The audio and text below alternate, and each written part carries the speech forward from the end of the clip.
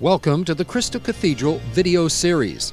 This special edition features from the former sanctuary of the Crystal Cathedral campus in 1972, the late Archbishop Fulton Sheen. Archbishop Sheen shares his messages Jesus Christ Superscar, and Christ Self-Giving, parts 1 and 2. You have all heard a phrase which is used in psychology about transference. It is the putting onto another of credit, blame, burden, or responsibility. Now let me give you this morning 3 examples of transference: physical, financial, and moral. Physical transference. You have all seen that picture of a boy carrying another one who was a cripple. And the title of the picture was, "He's not heavy, he's my brother." That's physical transference. Another form of transference, financial. This morning when I came out here early, I went to Holiday Inn, and I went in to have pancake and maple syrup and a cup of coffee. And Mr. Eichenberger came in and said, Dr. Schuler has already paid the bill. That's financial transference. Thank you. If I had known he was going to do it, I would have ordered quail on toast.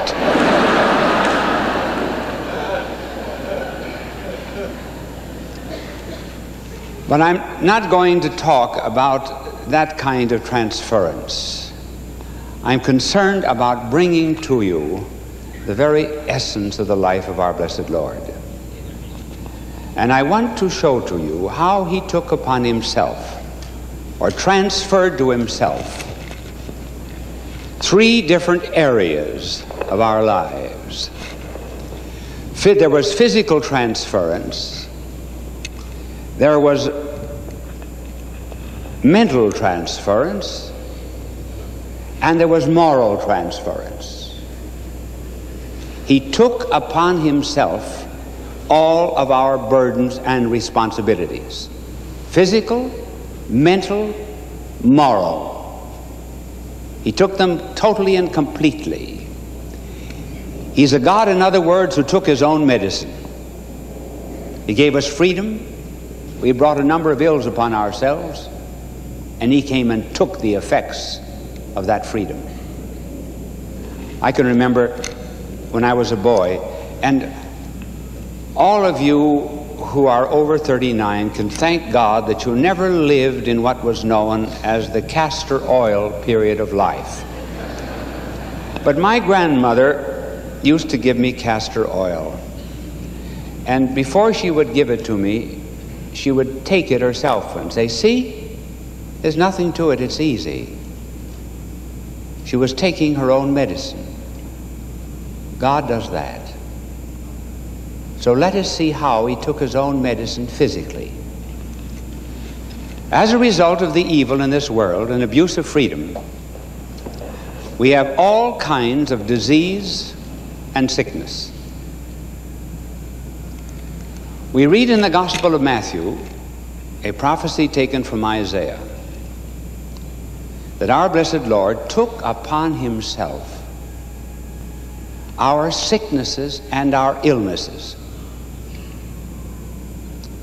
We have no reason to believe that our blessed Lord was ever physically sick,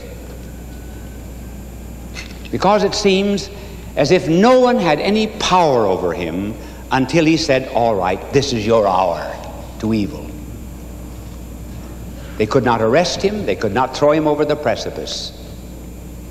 So it's not likely that he was ever physically sick. How then did he take upon himself our sicknesses and our illnesses? I think by what might be called a very deep empathy. There isn't a mother in this audience or on television who, having had a sick child, has not said, "I would like to take on the sufferings of that child." Any one of you mothers that has a delinquent daughter or a delinquent son suffers more for that son than the son suffers.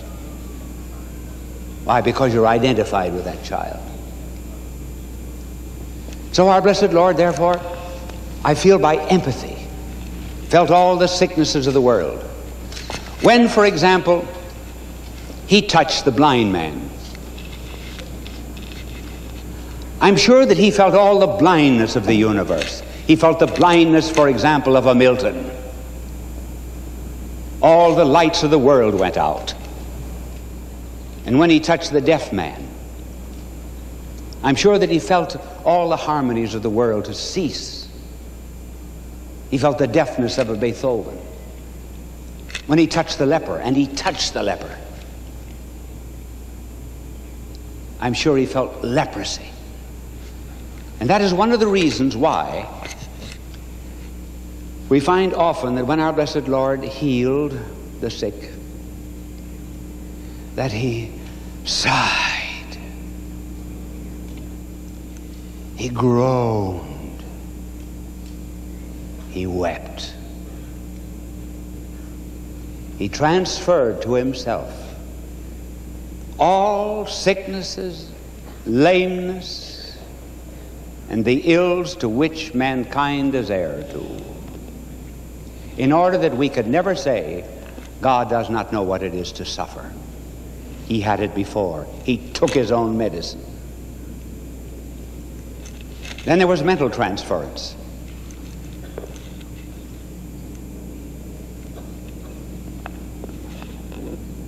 Who is going to give sympathy, for example, to the mentally retarded? Does God know anything about the mentally handicapped? Then the agnostics, the skeptics, the doubters, those who have lost their faith. Does God know anything, for example, about the despair of a Sartre or a Camus or anyone who has given up the shade and shadow of the cross for any kind of self-imposed guilt? God knows all about that, and he transferred all of those illnesses to himself.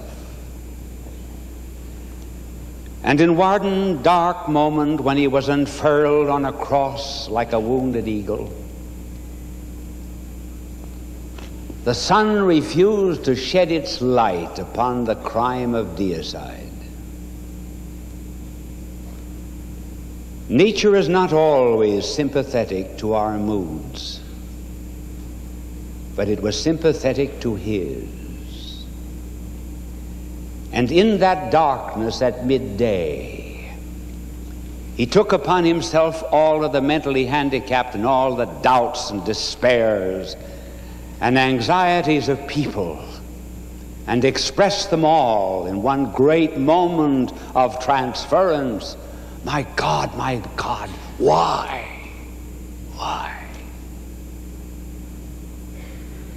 Why hast thou abandoned me? It was the moment when God asked a why of God. It was the second when Christ was at the very gates of hell itself. He took his own medicine. And that is why the despairing need never despair, and the hopeless need ever be without hope. He took on their hatred, their atheism.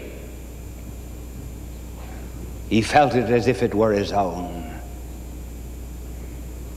And in that moment, he redeemed all of the skepticism of the universe. And then there came one other moment. It was a bigger one, in which there was not physical transference of ills, not a mental transference, but a moral transference. of guilt. We're all sinners. We have a tendency to project our guilt. We blame it onto other people. Blame it onto God, we blame it on the church, we blame it on the government, we blame it on neighbors. So there's a tremendous pile of garbage someplace in this world.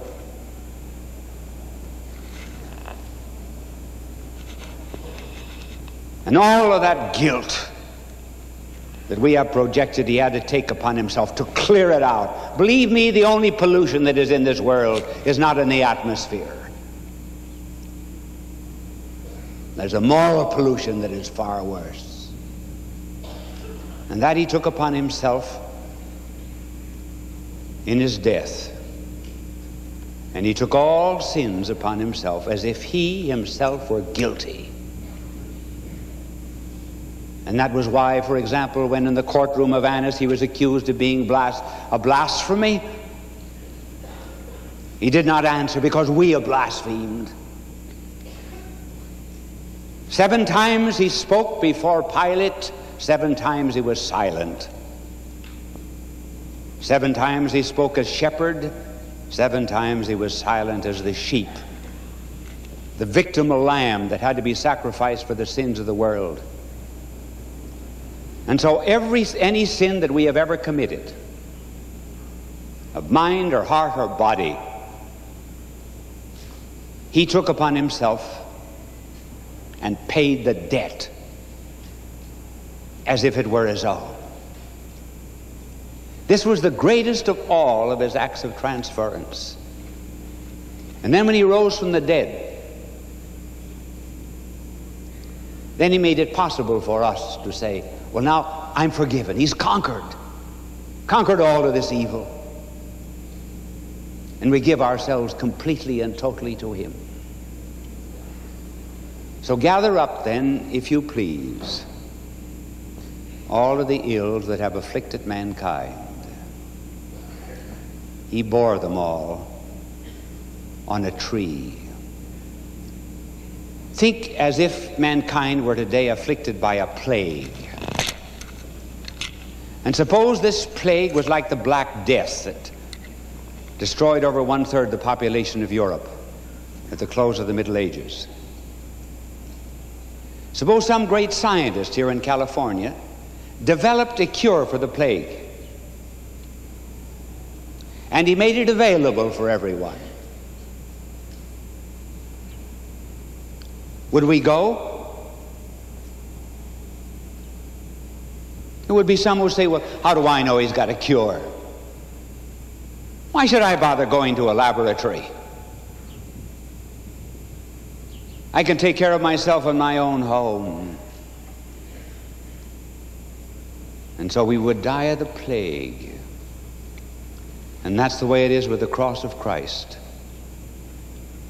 He has the remedy for resignation to his will in physical and mental suffering. He has the remedy for sin, forgiveness at the cross. And all who come to him are healed. The looking at Christ on the cross. Remember when the Israelites crossing the desert were bitten by poisonous serpents, and God said to Moses, make a serpent of brass that looks just exactly like that serpent, and hang it up on the crotch of a tree. And everyone who looks at that serpent on the crotch of that tree will be healed of the snake bite. Now that's crazy. There's nothing that will cure a snake bite by looking at a brass serpent. But it was a type of something else. And later on, when our blessed Lord came, he had a conversation with Nicodemus. And he said to Nicodemus, as Moses lifted up the serpent of brass on the tree, so must the Son of Man be lifted up on the cross. When our blessed Lord was lifted up on that cross, he was like that brass serpent. That brass serpent had no poison in it. But the serpent looked as if it were poison. When Christ was on the cross, he looked as if he were guilty because he bore all of our sins. But there was no more guilt or sin in him than there was poison in that serpent. And all who look upon him are healed. This is the saving Christ, who transfers all our guilt to himself, and we need only ask for his pardon. And we can continue this in our own lives and help redeem souls. I remember some years ago there was a woman wrote to me and told me to visit a brother of hers. He was in a hospital dying of cancer. She said that he was a very evil man. He tried to destroy the morals of the young. And he now had developed a hatred of God and everyone. And she said, he's throwing out 10 priests. Will you please go to see him? Last resort, Sheen. So I knew I wouldn't be treated any better than anyone else, and so I opened the door the first night and I said, good evening, William, and closed the door. Next night I came back, said, good evening, William, how are you? Closed the door, and I went down for 40 nights straight. But I never mentioned the subject of religion because I knew I'd be thrown out. And the last night I said, William, you're going to die tonight. He said, I know it. You want to make your peace with God? He said, no. Get out. So I knelt down alongside of his bed. And I promised the good Lord that if he would show some sign of repentance before he died, that I would build a church for the black people in Alabama. Now, I wasn't very well able to do that because I was a professor and my salary was $1,800 a year. And the church I promised was only $3,500, I think. But at any rate, I wanted to be associated with the redemption of our Lord. And after the prayer and the promise, I said, will you make your peace with God? He said, no, get out. He ordered me out. I went back to him quickly and put my head alongside of his cancerous face. And I said, William, say my Jesus mercy before you die. He said, I will not. Well, I received a word 4 o'clock in the morning that he died. And the nurse said, about 10 minutes after you left, he started saying, my Jesus mercy. And he never stopped saying it until he died at 4 o'clock in the morning. So there's a price tag on every soul in the world. And when we associate souls with the redemption of Christ, we too help save them. My good people, this is Christ. He's Savior, not primarily teacher. Saves us from our sins. The young people today and many others know him as the superstar. That's all right. It's all right. It's beginning to know him. Beginning. But to me, he's not that. A superstar always has a star in a dressing room. The media of communication love to talk with him. And they print everything that he says. But he was not a superstar. He had no star above his dressing room. As a matter of fact, he was thrown out into a garbage heap and crucified. What is Christ if he's not a superstar? Do you know what he is?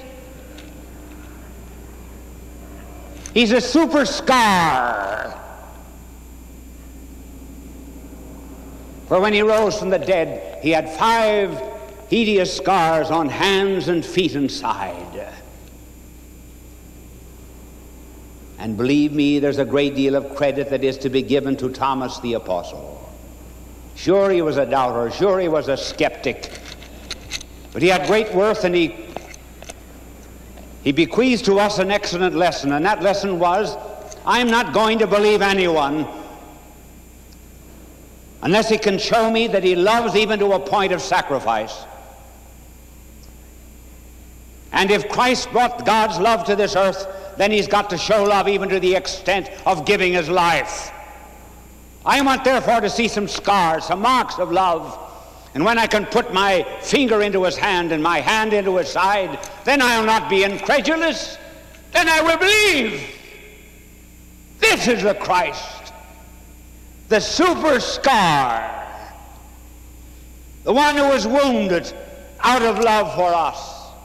And this is the Christ we believe. This is the Christ we preach. This is the Christ we love. Thank you. Bye, and God love you. And now, Archbishop Sheen's message, Christ's Self-Giving, Part 1. I can remember when I was a boy, I saw the predecessor, really, of this church. I was an altar boy in the Cathedral of Peoria, Illinois. And immediately on the other side of the alley, there was an Amish church. And the Amish people used to come at 9 o'clock in the morning and stay until 5 in the afternoon. And they would drive in 20 or 25 miles, with horses, of course. And they had a number of barns. And they stalled their horses, and they ate their dinner there. This was the original drive-in church, I should want Dr. Schuller to know. Now, I am going to, you people over here have a great advantage of me over the rest. You get my better side, the back.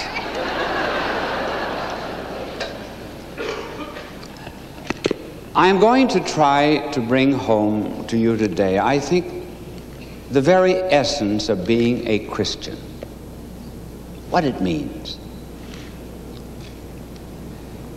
And since it is a profoundly spiritual talk, I am going to begin with a couple of examples. The first is about a Nazi guard who was on trial in Frankfurt.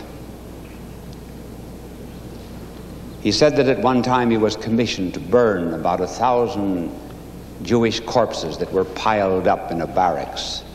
He was ordered to pour gasoline over them, set them afire. When he went up to pour the gasoline on them, all the bodies were nude except one. That was a young girl, about 18, alive. He said, "What are you doing here?" She said, "I am a Jewess from Salonika." "Do you think that I could live when all my other people are dying?" Identification, point number one. Second story. There is a small group of people in Russia called the Urodovy. Urodovy in Russia, I am told, in Russian, means born fool. For the most part, these are Baptists. They go into concentration camps, and when they find that someone is to be punished, they ask that the scourging and the beating and so forth be given to them instead of to the guilty one. Their argument is this: if that prisoner is beaten, he will hate back. And the content of hate in the world will be increased. If, however, I love back, then I increase the content of love and forgiveness. They take on the punishment that was to be given to others. That's why they're born fools. I give these two examples to explain a text of St. Paul to the Philippians. I once heard someone read the epistle to the Filipinos not very long ago, but this was actually to the Philippians, in which St. Paul says that Christ emptied himself when he became man, emptied himself of all of the appearance of glory, and took upon himself the form of a slave, not servant, slave. In other words, our Lord would not remain up there in heavenly headquarters when there was suffering and pain and hate and disease in this world. Just as that Jewish girl wanted to be identified with her own people,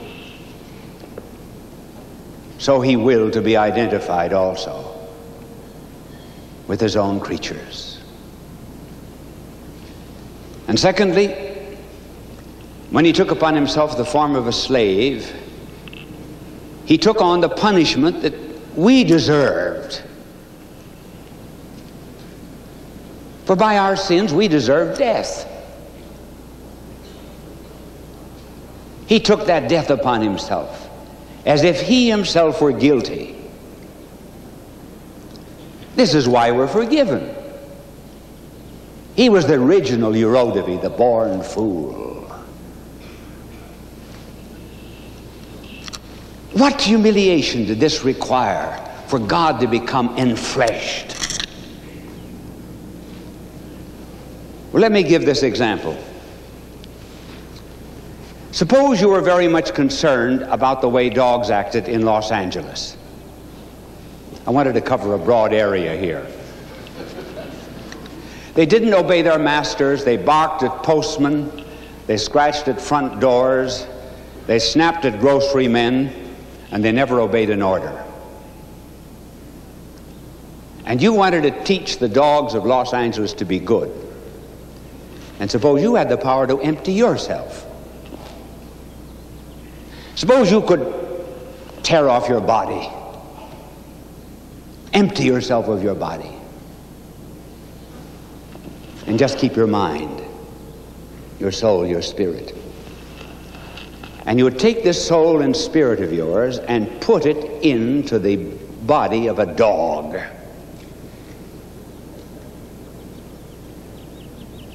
The first humiliation would be, though you knew that you had a mind that could conceive the stars, you would be guided by instinct. Though you knew that you could speak words, you would only bark.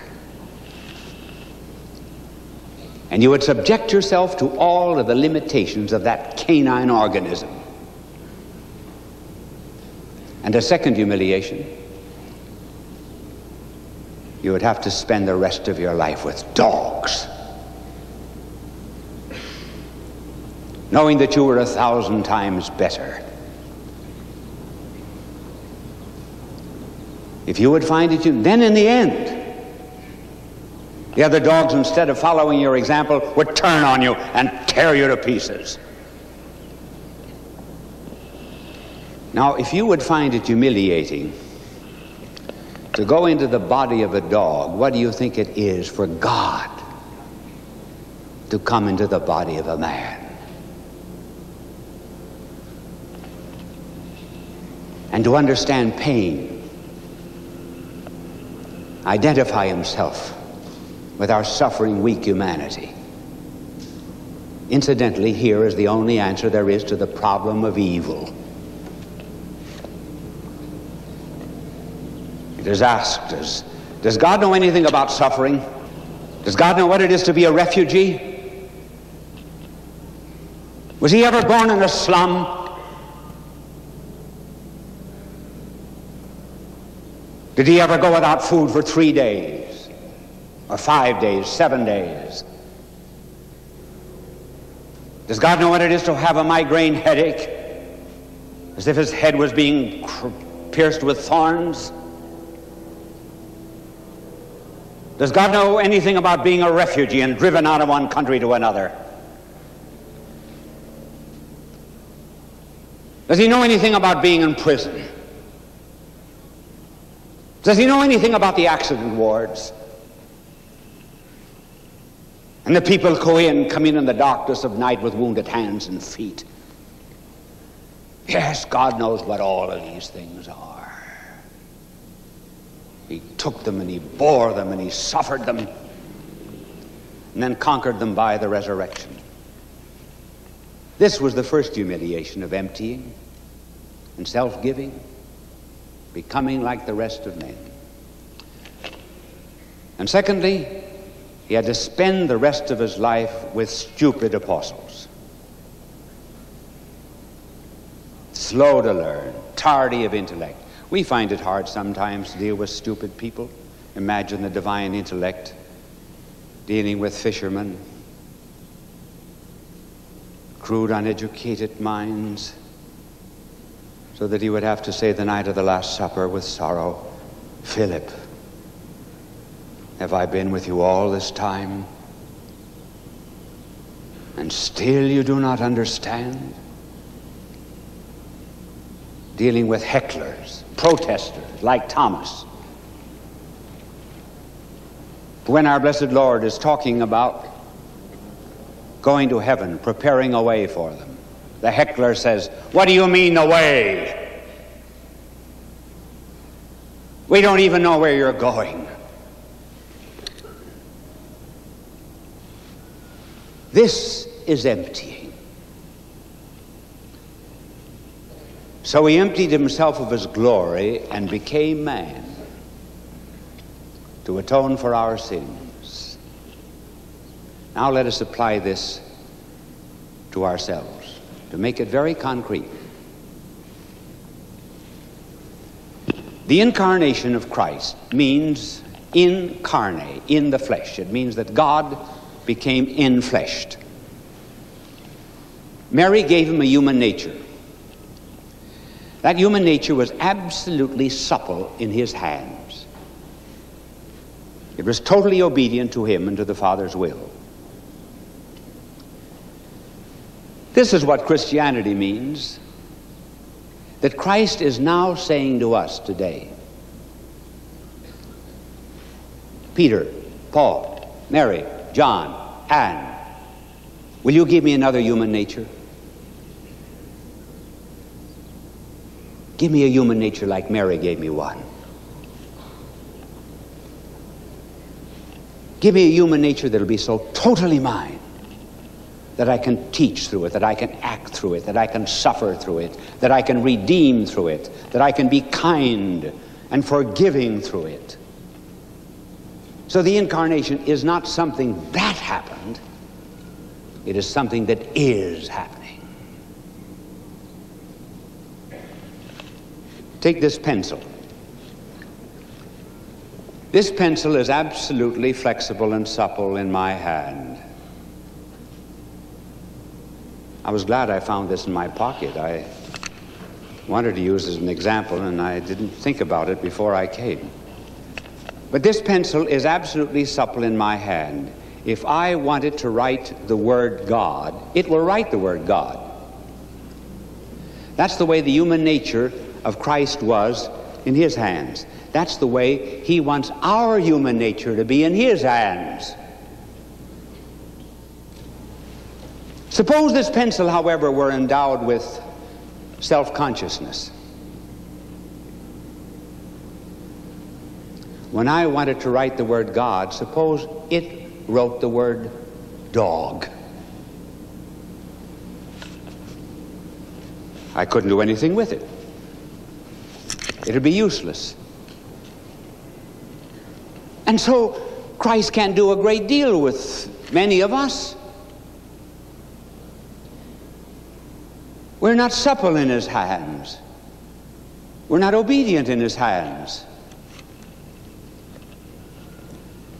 And being a saint really means just giving ourselves so totally and completely to him that we're his. And the reason we get all crossed up is because, well, that upright finger is the vertical will of God, and my finger here is the horizontal finger is my will.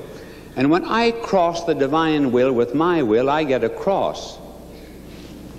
And in psychological language, that's a complex. I get all mixed up. Too many people today are concerned about identity. I want to be me, I want to be me. Nonsense! Who wants to be me? No lover wants to be me. First of all, it's bad grammar, but we'll apart from that. Nobody wants to be me. We want to be someone else's. When you love, I want to be thine. When we're Christian, I want to be thine. This is the essence of being a Christian. So in these brief moments, I hope that I've given to you now the challenge to give yourself totally and completely to him. Be free. No, not to be my own, but to be his. I slipped his fingers. I escaped his feet. I ran and hid. For him I feared to meet. One day I passed him, fettered on a tree. He turned his head and looked and beckoned to me. Neither by speed nor speech could he prevail. Each hand and foot was pinioned by a nail. He could not run, nor clasp me if he tried. But with his eyes, he bade me reach his side. For pity's sake, thought I, I'll set you free. Nay, take this cross, said he, and follow me.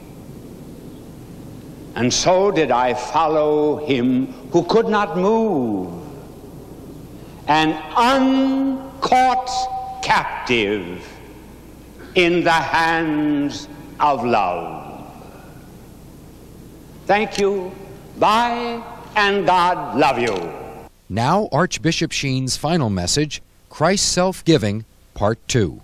My dear friends in Christ, both inside the church and outside the church. I mean physically, not spiritually. You get my better side occasionally.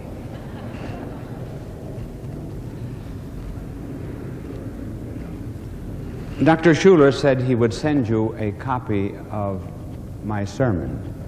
I wish you would send me a copy, because I never have copies of my talks. I never write them out. They're born out of long hours of meditation.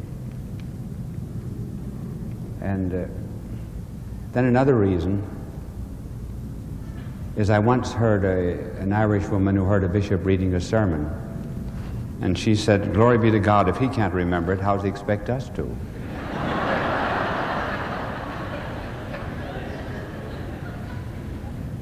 I will therefore expect you to remember every word I said.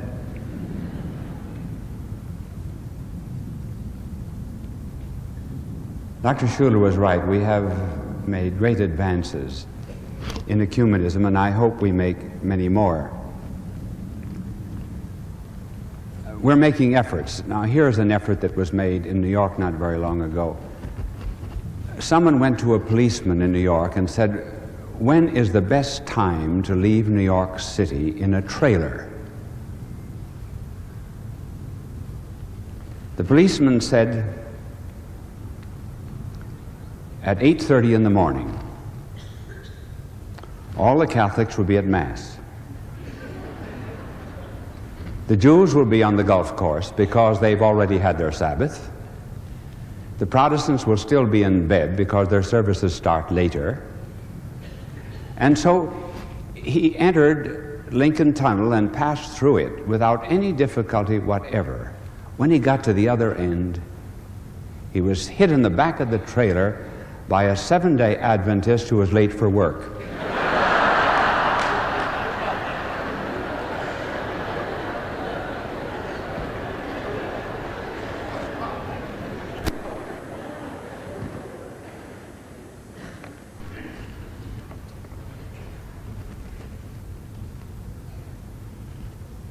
Now, if I announce the subject that I was going to talk to you about today,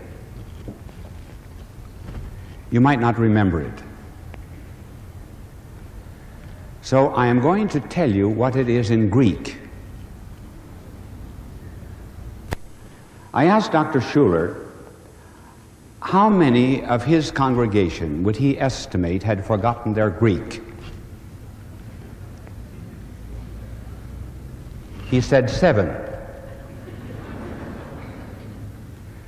So, for the benefit of the 7, I shall have to give you a translation of the word later on. And this word now we can introduce into the English language. It is the Greek word scallop, and it is spelled S-K-O-L-O-P. Scallop. It is found in the letter of St. Paul, in which he tells about the revelations that he had received, and he said, lest he should be proud of those revelations, God gave him a scallop. 3 times he asked that the scallop be removed. And God said, no. My grace is sufficient for you. You keep your scallop. Now the word scallop is translated in the New English Bible as physical handicap.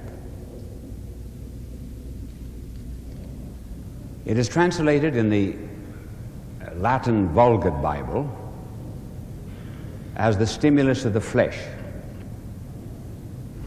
In the King James Version, it's a thorn in the flesh. Now, what does the word scallop really mean? The scallop really means a stake. One of these wooden poles that you drive into the ground, so it was much more than the thorn of the flesh. A scallop, therefore, is any kind of handicap that we have that we cannot get rid of. And everybody in the world has got a scallop. You have at least one. I have several. Demosthenes had a scallop. He stuttered, this great Greek orator. But he got over his scallop by putting pebbles in his mouth and practicing talking. Moses had a scallop. Moses stuttered. Suppose we realistically recited the 10 Commandments in stuttering. And Moses asked God many times to get rid of this scallop of his. And Moses said, I can't talk. God said, that's all right. He says, Aaron will talk for you. You keep your scallop. John the Baptist had a scallop. He was in prison. And here was the Lord working miracles. Well, it was only natural for John the Baptist to think, well, if he is the Lord and Savior, he certainly ought to be able to get me out of prison. And he sent emissaries to our Lord and to ask him if he was really the one. He was becoming doubtful because he had to bear this scallop. Now, each and every one of us have a scallop. It may be some kind of physical sickness. It could be mental illness. The fact that you have crutches, braces, in a wheelchair. Cancer. Marriage, family troubles. Wayward son. Wayward daughter. The place where you work. The particular work that you are doing. And on and on. But you can think, as I talk to you, about a particular scallop that you have.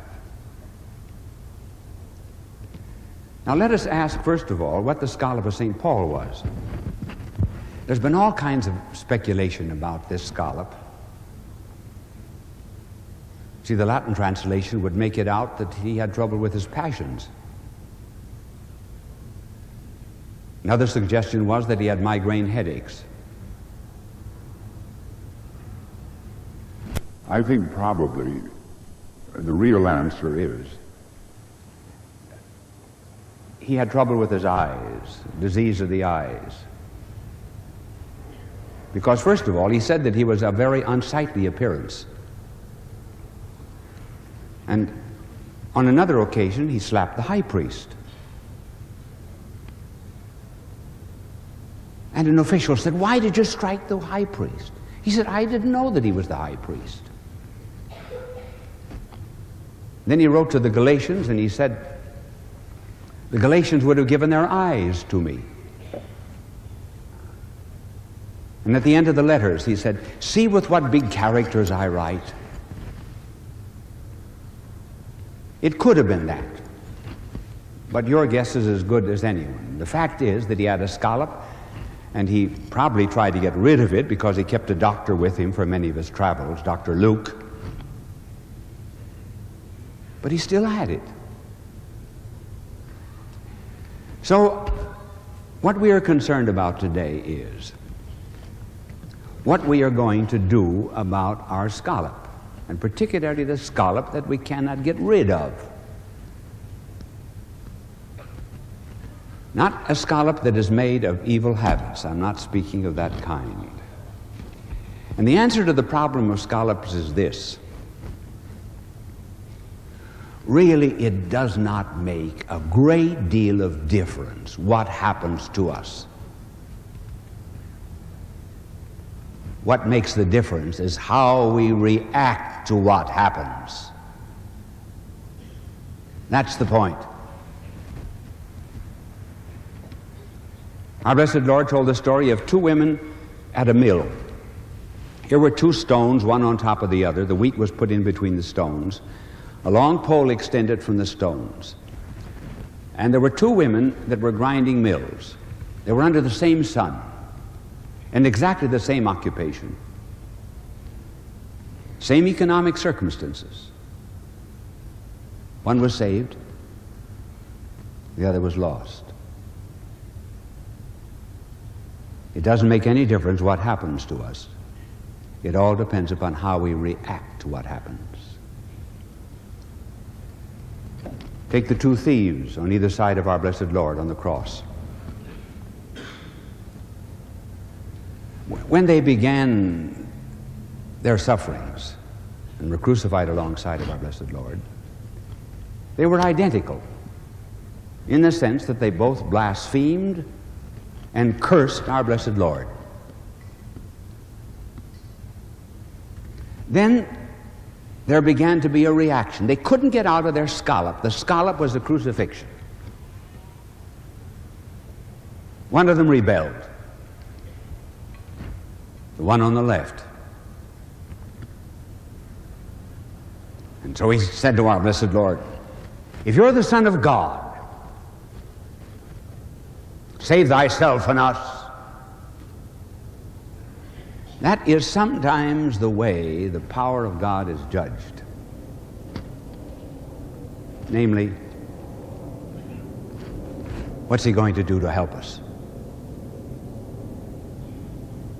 To the thief on the left, God had no other power except the power to take him down from that cross. And if he did not do it, he was not God. And why did he want to be taken down? He wanted to be taken down to go on with the dirty business of stealing.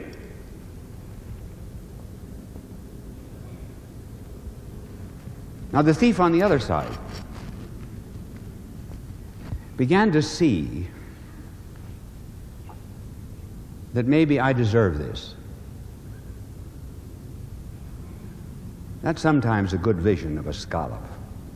After all, really, we all receive less blows than we deserve. We know it very well. And so this thief on the right then said to his brother thief on the left, "We are suffering justly for our sins." And then looking to our blessed Lord, "This man has done no wrong. And then he made the prayer, not to be taken down. He offered the prayer to be taken up. And he said, remember me. Remember me. When thou shalt come into thy kingdom. What faith!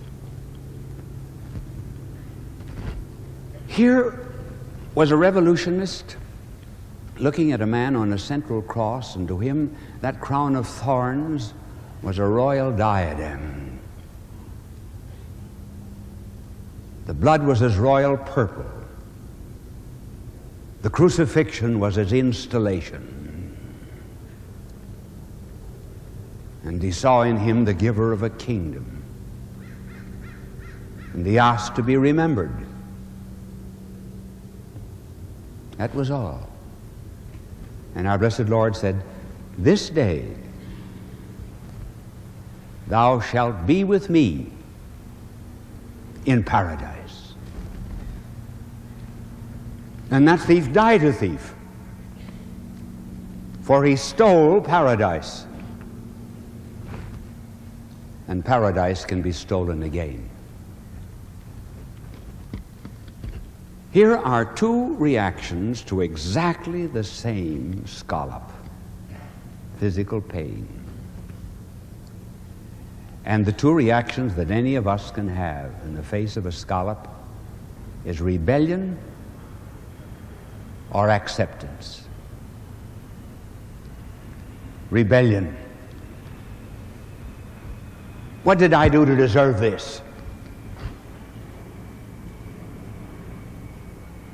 Is God good? When one says, what do I do to deserve this, one is almost implying that others deserve it. This rebellion always causes bitterness. And the other attitude is the attitude of acceptance. Well, the good Lord knows all things. He's given me this cross. It comes from His loving hands. And I'm going to take it. Then it begins to be sweet. And He carried it first. So we accept it in His cross, not apart from it. We may then eventually get to see that perhaps it was a work of love. Sometimes lovers squeeze too tight. And maybe God sometimes squeezes souls too tight. And He bruises. And when He does, then we may come to understand too that perhaps He just over many of us raises His hand in blessing. But over other souls, He lays and presses His hand upon us.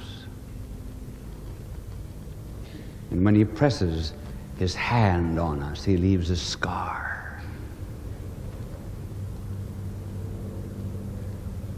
And when we go before Him on the last day, that is what He will look for.